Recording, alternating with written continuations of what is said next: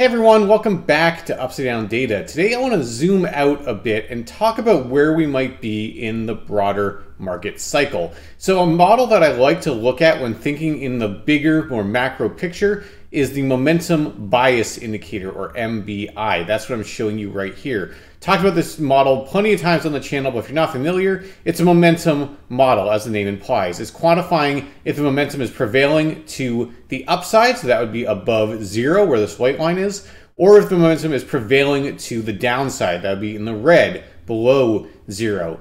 And the MBI will behave differently in different parts of the market cycle. In a bear market, what you'll see is a lot more time spent in the red than in the green, and these attempts to reestablish positive momentum bias that fail get rejected to the downside that send you into a new low.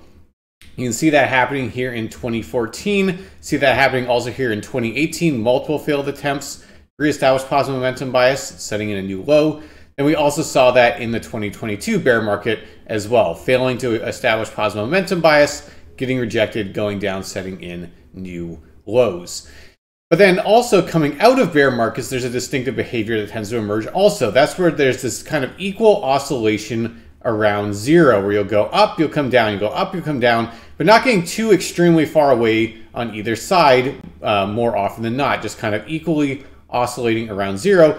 And then that leads into the big kind of bull market crescendo, where you really spend a lot more time up in the green than in the red and really just build to that big blow off top. You know, you see that here, even see that here as well. And so if we're thinking then about where are we in the broader market cycle, if you look at the recent price action, this does not look like bear market behavior, right? You know, the bear market, this is classic bear market behavior all the way through here. But really at this point, when we started going into this big run here in January, at the beginning of the year, that's really when the tone of the MBI started to change. We didn't just immediately get rejected back to the downside like we did back here in 2022. Instead, we got up and we spent a decent amount of time in the green, dipped back below zero for a little bit, then shot right back up into the green.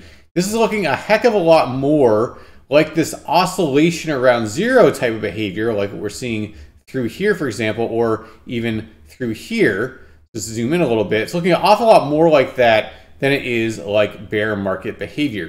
Now, this is something I was talking about the entirety of last year, that I was watching this model and I was saying this does not look bullish yet. This still looks like bear market behavior. Then what we've seen is that going into this year, that the market has really changed, or the tenor of the market has changed. The momentum profile for Bitcoin has become quite different. And you can see that, in fact, the bottom that we had from negative momentum bias was actually all the way back here in the summer of 2022, back in the June lows that we saw there. And then even with the FTX collapse back here in November, we had a pretty deep dive, but it wasn't the same level. And so that was a sort of early warning that, hey, negative momentum bias is still prevailing, but it's actually getting weaker as time went on. That's something we talked about as that happened. And then, you know, now here we are off to the races. So what this is suggesting to me is that as long as we see this continuing, right, as long as we can continue to see this kind of behavior continuing, it's giving more and more evidence, in my opinion, that the market is entering that transitionary period where maybe this is the worst of the bear market we're going to see. And if we do eventually see new lows, maybe they wouldn't be too much worse than this.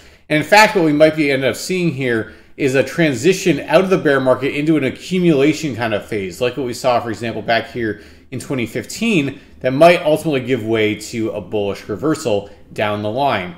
Now, again, this is macro in its focus. This is a long-term focused analysis right here. It's not saying we're going to go blasting off the big bull market immediately. Doesn't even necessarily mean we can't go back and revisit the lows. I mean, look what happened back here in 2015. You know, when this big sideways accumulation, we went down and actually retested the lows again. Now, you will note, though, that being said, that the momentum bias profile is quite different now than it was back here. And so maybe a better comparison would be something like the March 2020 crash, where there could be maybe some surprising event, something that the market doesn't anticipate, that could send us down to not necessarily the exact lows, but close to them. You know, back here in 2015, we got kind of a double dip, kind of a bottom, and then basically retested that level again. Here we actually saw that again as well, because it was just a big wick in that March 2020 crash before going off to the races. It would not be unprecedented, historically speaking, to go back and retest these lows once more sometime in the future before ultimately going and putting in this big move to the upside. So that's why I am not someone who's going to be sitting here calling for new all-time highs this year. There's some people I've been seeing on crypto Twitter who are very confidently saying that we will have new all-time highs for Bitcoin by the end of the year. I personally think that that's very premature, and I actually think that even if we do get a continuation of this rally off the lows, like we did in 2019, that still doesn't stop us from retesting the lows later on.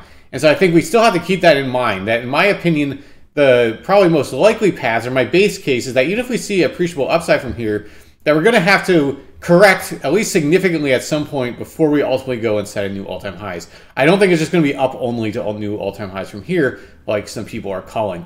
Now, how deep of a subsequent correction before we can finally go into that bull footing, that's anyone's guess to some degree. It'll really depend probably how the market goes on, how macro markets look, how the stock market looks, if we have a recession, if the stock market falls off a cliff, all those caveats that go into it. My personal base case is I would actually expect this kind of momentum bias action to continue for a while.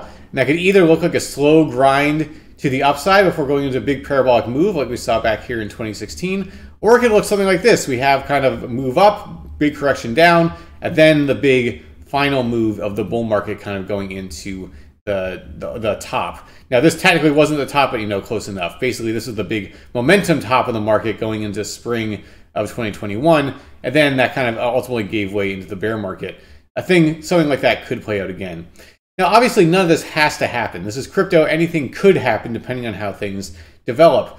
But if I'm just looking from a historical perspective at what's happening, that's kind of my base case. Is I think that sideways chop for a while here might be in order before we ultimately see that big move to the upside. But really, from a long-term perspective, that should only be good news. I mean, when you're in this big parabolic move to the upside, usually what people are thinking at that time is, man, I wish I had accumulated more back here, or if only I had more time to accumulate back here.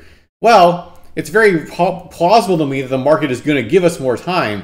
But of course, what's ironic is that a lot of times when that would happen, so let's say we do see a pullback down to lower levels, where let's say we do, even if we set it go up and push up into, let's say the 30Ks or even 40Ks and then move back down again and retest some of these lower levels. At that point of retesting those lower levels, a lot of people would probably flip mega bearish, be calling for 10K Bitcoin, 6K Bitcoin, 4K Bitcoin, etc., and not take advantage of that opportunity.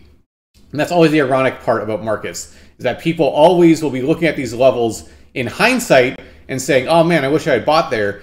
But then if they're given the second opportunity to buy there, oftentimes they won't take it because their perspective will have radically differed based on recent price action.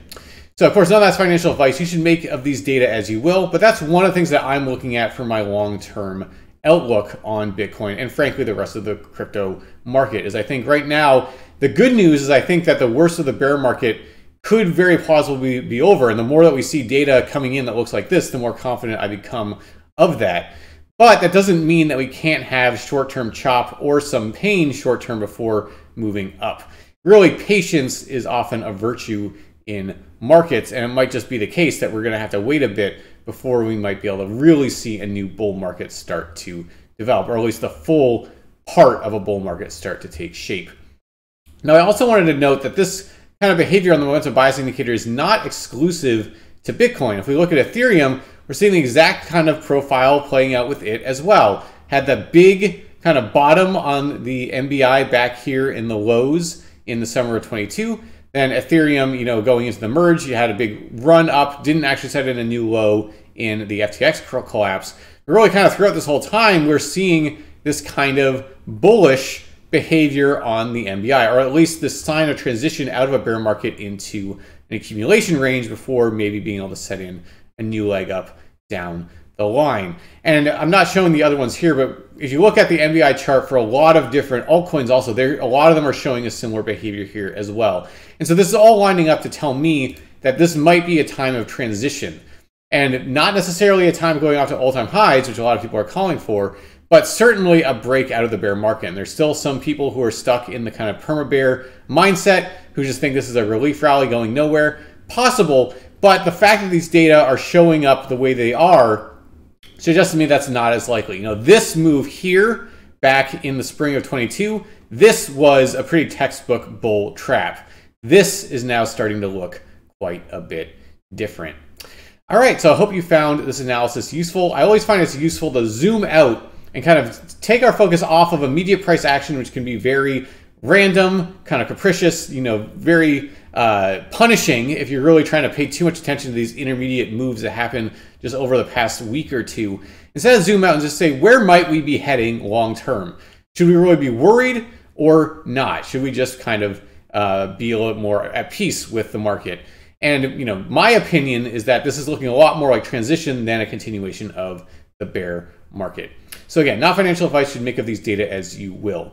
All right, if you like the content, remember to subscribe to the channel, give the video a like and follow us on Twitter, and also go check out our website, claritydigital.io. That's where I've been to show this chart. We have the MBI and a bunch of other great models available there as well.